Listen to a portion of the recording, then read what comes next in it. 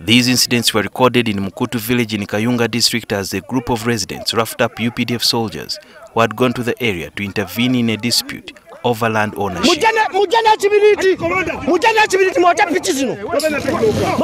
One of the men was heard asking for a matchbox to burn the motorcycle the soldiers were traveling on. The UPDF 1st Division Public Relations Officer, Major Charles Kabona, explains the genesis of the dispute.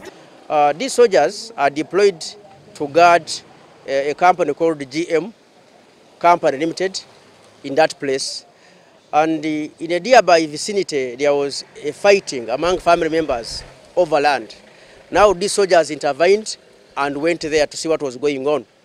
And when they reached there, those who were fighting for the land, the family members who have got issues on that land, they turned against our soldiers, tried to disarm them. Although it's not clear how far the site the soldiers were guarding is from the disputed land, Major Kabona told NTV that an investigation into the matter has started. We have also instituted a body of inquiry which will go an extra mile, get to the bottom of the matter and find out what could have transpired. The army has condemned the recklessness of civilians to confront armed soldiers to the extent of flogging them.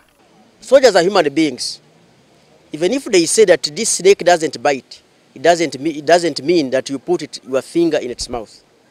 Therefore, in case a soldier makes a mistake, you can report this soldier to his superiors.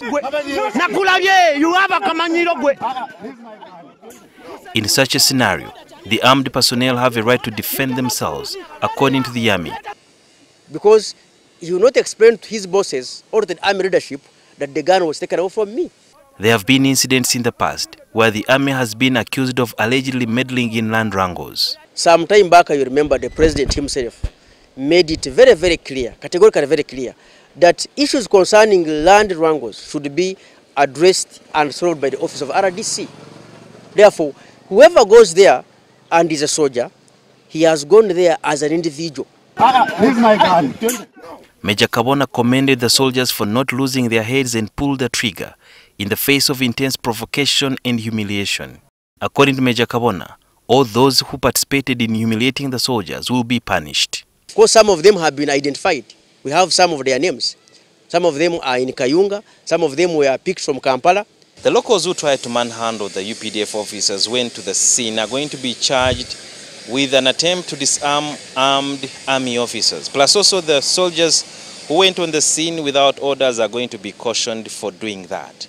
But entirely the public has been warned to ensure that in the case of such a scenario, desist attempting to disarm a police officer or even a UPDF officer, because the law provides that they can defend themselves in case of such an attack. Sudil Yarhanga, NTV.